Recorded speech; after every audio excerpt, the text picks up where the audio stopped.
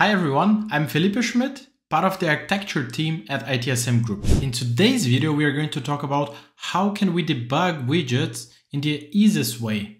Sometimes we don't have access to the code because the widget is read-only. The widget is out of the box. And sometimes you don't have to clone the widgets to do that. You can simply use what I'm going to show you. So let's start.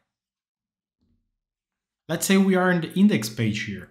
In the last video, we talked a lot about those icon link widgets, those three in here. We can use the show widget customizations and see the icon links.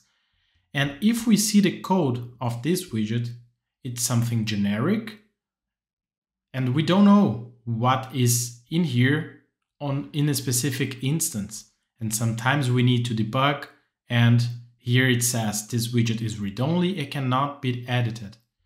So how can we do that?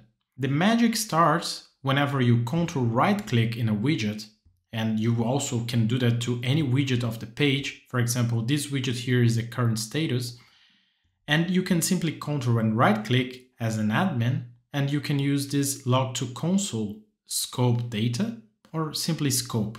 What here means, and how can we see that?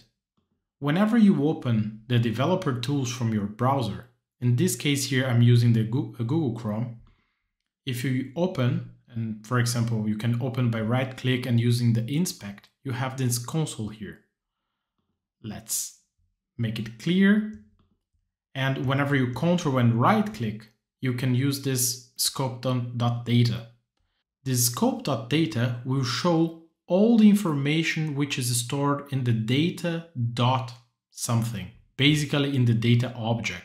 So in this example from the icon link, we have some variables called data.href, data.target.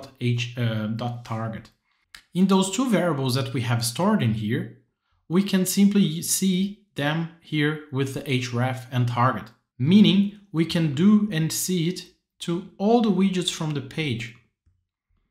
And with that, this makes sometimes very easy to identify why something is not working as it should. So in these three specific icon links, we have different hrefs, and we can directly see what is going on. And what is the difference between scope data and scope? The only difference is that in the scope, whenever you log the scope, you have access to the whole controller part as well. But whenever you log into the scope.data, you are logging into the data itself. So basically the .data is an attribute inside of the scope in which you can also access in here. Sometimes you want to quickly have access to the data itself so you don't have to see all the variables from the controller. So this type of debugging is only going to be shown to you in your browser, and this is very useful whenever you need to debug something, for example, which is failing in prod. For example, in production, let's say you have an issue and you cannot add logs to the widgets, also because the widget is read-only, because it's out of the box, and you can simply use this log to console, and this will save your time and save your life sometimes. And you can use the log to console. Sometimes you're not interested in the logic of the widget, you're not interested in anything which is inside the widget, but you're only interested on the variables which were defined, and this you can simply do by, for example, using the scope.data, and then you have here some variables which were defined inside of the current.status. In this case here, of course, we have some null, some empty arrays, because everything here is empty, doesn't show us any information. But let's do it with the top rated in here, and let's do with that. And we have an array here of one article, exactly this. And then you can simply keep expanding all those arrays or attributes, and you can see all the information regarding here. And this will help you to go faster with some debugs. Sometimes we have some custom widgets, and those custom widgets, let's say it's not enough to do this Ctrl-right-click, log to console. Then what we need to do is to simply add some console on the widget itself.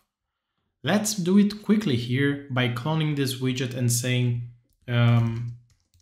fs icon link, and let's create it as a page. So here I have my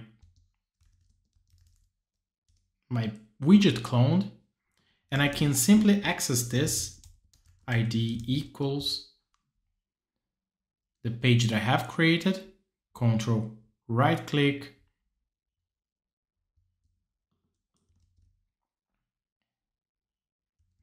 and I can simply add some options to my widget to say this is going to go to the index page and test, and let's make it. We open the developer tools here by going to the inspect quickly, and then we see all the information about the widget, log scope data, and then we have our index page. Let's say we have a big logic in here, and it's not enough to simply do this log data because we need the data from the GR, for example. So let's put it like we need to add some logs by doing this console.log, and then we can simply use the GR. And whenever we refresh the page, we are going to see that all the information regarding the GR in here is going to be shown. So as a best practice, you should always do those console.logs in the developer instance first. And of course, do not forget to remove those console.logs whenever you are pushing to test and production instances.